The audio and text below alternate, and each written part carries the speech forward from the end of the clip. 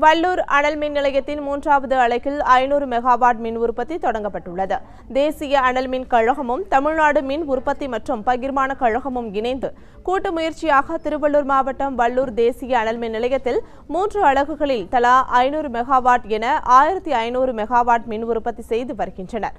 இந்த நிலையில் கடந்த 2ஆம் தேதி கொதிகலன் குழாயில் பழுது ஏற்பட்டது. அதன் காரணமாக அந்த அலகில் உற்பத்தி செய்யப்பட்டு வந்த 500 மெகாவாட் மின் உற்பத்தி நிறுத்தப்பட்டது. இந்த நிலையில் அனல் மின் நிலைய அதிகாரிகளும் அதன் ஊழியர்களும் கொதிகலன் குழாயில் ஏற்பட்ட பழுதினை நீக்கியுள்ளனர். எனவே மீண்டும் அந்த அலகில் 500 மெகாவாட் மின் உற்பத்தி தொடங்கப்பட்டுள்ளதாக அதிகாரிகள் தெரிவித்துள்ளனர்.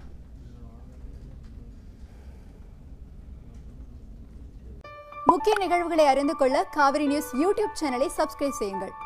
உடனுக்குடன் செய்திகளை தெரிந்து கொள்ள காவிரி நியூஸ் சமூக வலைதளங்களோடு எப்போதும் இணைந்திருங்கள்.